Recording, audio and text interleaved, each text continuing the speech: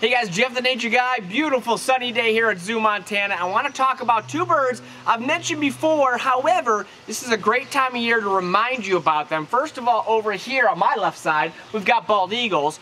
And over here on my right side, we've got turkey vultures. Now, the bald eagles, they are temporarily on display here in the bird of prey area, but it's a great opportunity to talk about both of them because a lot of people get them confused when they see them flying. So I'm going to give you a really easy tip to how to tell the difference between a bald eagle and a turkey vulture when they're flying high in the sky.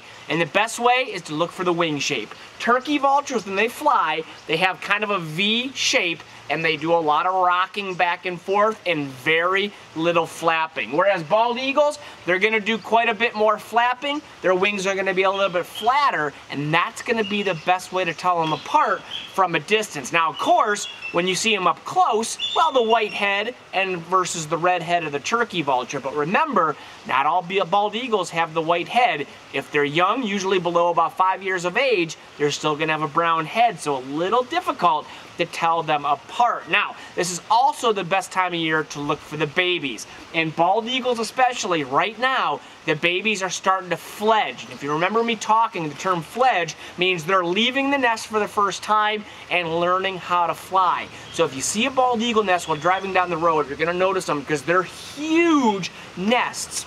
The babies are usually perched right up on the side, and they're starting to think about that first flight. Now remember, when a baby bird is fledging, it doesn't matter if it's an eagle, a turkey vulture, or a songbird, they're gonna be on the ground, and even though it looks like they need help, Mom is most likely still taking care of them. She's probably up in a tree just watching the baby from afar. So if you see a bird on the ground, it's got all of its feathers, it's just learning, you don't have to scoop it up. Mom and Dad are still around taking care for it. But I'll tell you what, the cool thing about bald eagle babies is they're huge. In fact, most baby birds are the biggest they're ever gonna be during their fledgling stage, and then they'll slowly get a little bit smaller over time. But do keep your eyes open because turkey vultures, bald eagles, they're all in the area right now. Turkey vultures, of course, migratory, so with the warm weather, they're coming up into Montana. Give them a couple months here, and then slowly but surely, they'll move their way back down to the southern U.S. So when you see a turkey vulture,